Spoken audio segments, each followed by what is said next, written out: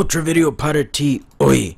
I want to show you this program that I've used for many years to import and export and import passwords into Mozilla Firefox web browser. Now this is only exclusive to the Mozilla Firefox web browser. Password exporter will not work for any other web browser except for Firefox. Now in order to install it, you want to go to extensions and then in the search box type in password export or exporter. It might not show up on the top list. It used to, or maybe because I have it already installed. If you don't see it, click on see all 90 results and then it'll take you to the add-ons page for Mozilla Firefox. It's the top one. Password exporter is what it's called. It's the square with the little gray or bluish gray color icon. Click add to Firefox.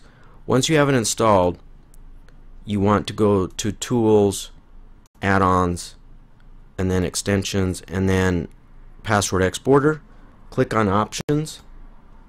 Now in order to export passwords, you have passwords already stored in Mozilla Firefox and you want to save them to a file to back up in case you need to reinstall your operating system or reinstall Windows or even import it into another computer with Mozilla Firefox. You would click on export passwords. I don't mess around with obfuscate username and passwords. I just click on export passwords.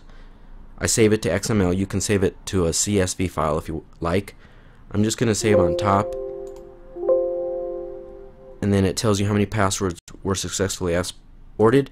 Now in order to import, which is incoming, maybe you reinstalled Windows on your computer or you had to perform a system restore, or you're on a different computer and you want to import passwords.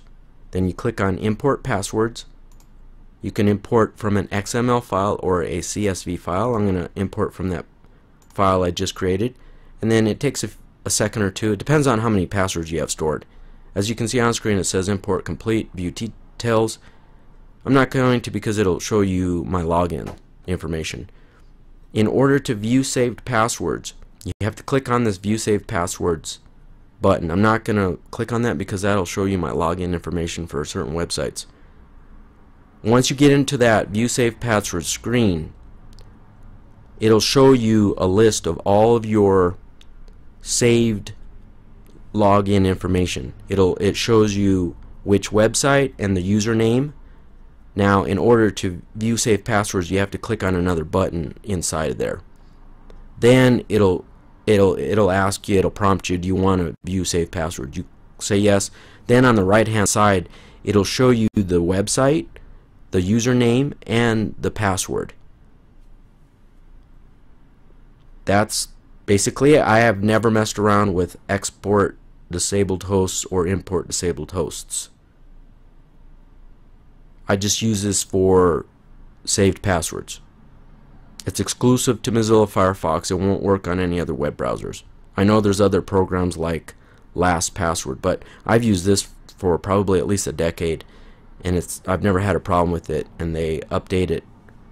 They keep it updated, so there's really no reason for me to use any other program, and it's entirely free. Adios!